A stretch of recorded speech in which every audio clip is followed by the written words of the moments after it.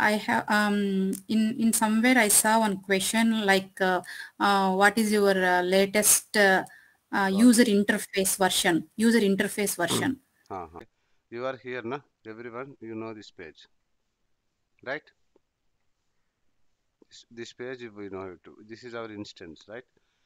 See, if you go here, right side, okay, and the forms, not in the forms, general. Where is that? Where is that? Where is? Here you have one option, right, Mama? You can see this option, right? Switch to UI15. Yes, sir. Okay, so I just switching this particular entire instance with a different view, that is UI15 view. Okay, now in UI15 it looks like this, where the color is changed. Okay, and if you see something, maybe if you open any list view, okay, the list little shows in a different way, kind of uncolored way, and even the new form also, okay, like this, right?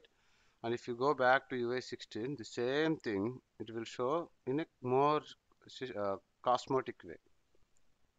Okay, so what does this do? First thing, when ServiceNow introduced previous versions, okay, Fuzzy, Geneva, that time there is no UI16, it is UI15. It is more like a SharePoint view or Excel view with the less colors, less lavishness and all. Okay, then they introduced UI16. When it is in UI16, it is more granular. Okay, as they introduced UI16, they didn't decommission UI15. They still kept it UI15 because many people still love to use UI15 because it takes less bandwidth. The more colors, the more designs, the more graphics you add to the form, the performance will become more. Okay, so that is the reason. Okay, UI15 is very simpler. It takes less bandwidth to load, and also people are like to add. Whoever wants to use this one, they still use it. Okay, functionality wise, there is no difference. Okay, but how you use, what you use, it all depends on your requirement.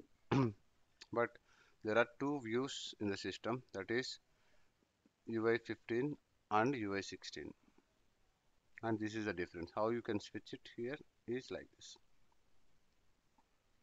right, Nama? Is that answered your question?